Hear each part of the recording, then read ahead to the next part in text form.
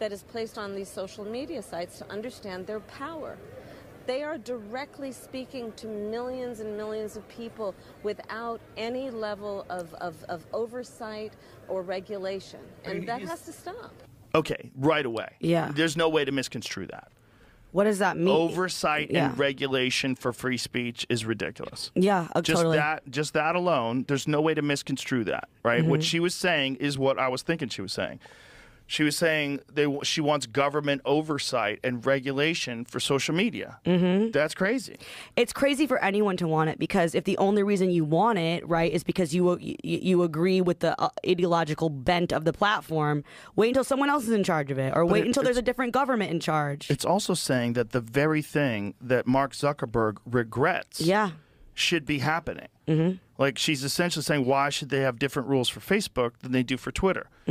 Like, what rules? Like, what rules? We don't have rules. We have First Amendment rights of free speech. Breaking news.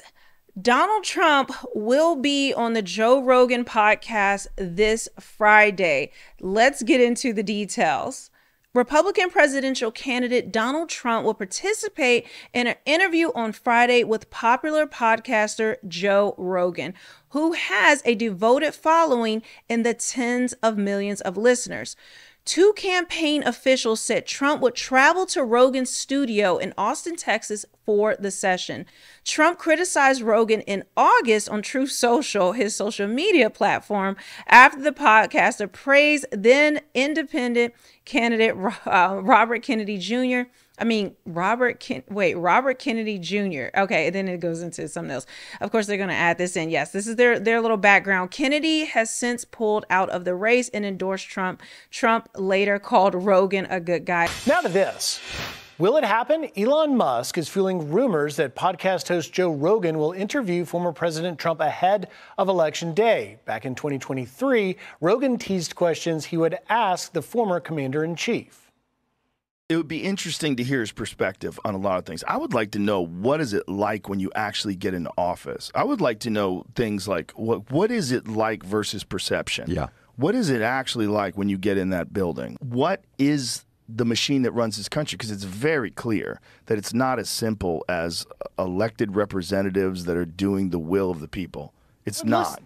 I would listen to that interview. As you guys know, Trump gets into a lot of dust-ups with people, and unless you just are just like, hardcore left and you just have TDS, then usually people kind of like, it blows off. People have all kinds of beefs, whether it's music industry, regular people, whatever.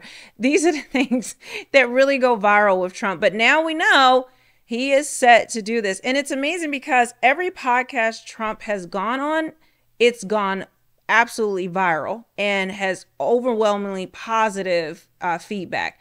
Every podcast Kamala Harris has gone on, well, it's the opposite. Do you have people in your life who applaud your success?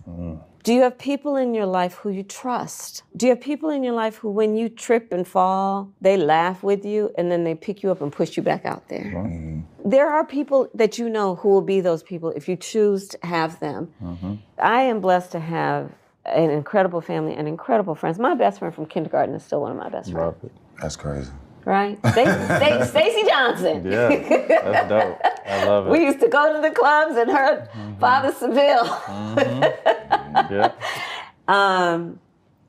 And so I think that's part of it, right? Because you do need the support to deal with it. And especially, people who are active on social media, it's hard out there. It's tough. And you have to find things. Like, I love to cook. Thank you. While she was doing Call Her Daddy, her husband was doing Call Your Nanny. They didn't report that. This is not so much a strategy as it feels like a commiseration, getting together with the girls after a bad breakup. That's Call Her Daddy, Colbert, Stern, both who've castrated themselves on the altar of wokeism. She's like a therapy hot potato. Everybody's passing her around because they don't know what to do.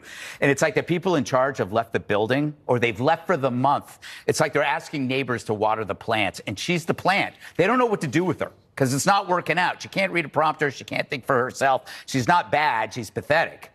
And when you look at men, what men are thinking, and I think even young people who are voting for Trump, I think the mistake that Dems made was painting Trump as dangerous, because when your choice is pathetic, we're going to go with dangerous every time. Like, would you rather be the 1976 Oakland Raiders, Harold, or the 1976 Tampa Bay Buccaneers? I'm going to be with the Raiders, the pirate ship. So as you know, I do a lot of interviews with young men and women in my podcast, Gut Raps with Teens. They love backing Trump because it irks the man. Yep. And these days, what is the man? It's the skittish, panicky, weak Kamala supporters, the Sterns, the Kimmels, the Colberts that are relegated to the front lawn, shaking their rakes at those rebellious kids making noise.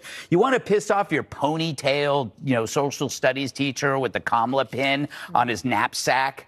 Wear a Trump badge. I mean, it's fun. It's easy. I think that's where a lot of the energy is coming from, because what you're getting, you feel like you're getting something from the machine. Nobody likes a machine, Jesse. And women like the bad boy. Yep. That's true. Always. That's how I got where I was, Jesse.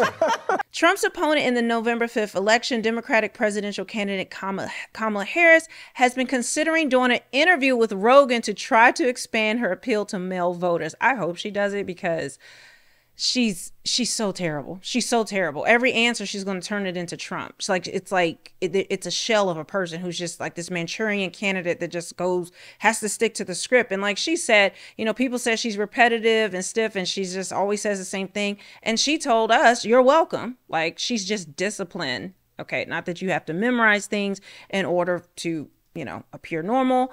Okay. But it gives some numbers to Joe Rogan's podcast. It says he had it says in March that the Joe Rogan Experience had 14.5 million followers. This was almost triple the platform's second most popular program. He also has more than 19 million followers on Instagram and 17 million followers on YouTube. What do you want to bet that Elon Musk is also going to try to stream this out as well? So we're talking about 200 million plus people that could see, like, literally. And right now it is trending all over Twitter. Like I said, I know Elon Musk is going to be celebrating this. This is what he wanted. And so he's going to find a way to promote it. This is so funny. Kamala Harris finding out that Trump will be going to Joe Rogan's podcast. Yeah, she should have accepted it, but it will be a disaster for her, like every other podcast. Guys, make sure you are subscribed to my Melanie Off Script. I'm actually about to hop off and check out Candace Owens. It's actually 4 o'clock. I'm about to hop off and check out her new podcast. She will be talking to one of Kamala Harris's family members. Like I said, I will be reacting to that, sharing that on my Melanie Off Script. So make sure you're subscribed. There is a playlist on the screen right now that, will start to take you through this madness and all the lies in Kamala Harris's family. And it is just unreal how the mainstream is covering this up. But with that, I'll see you later today, and have a good one.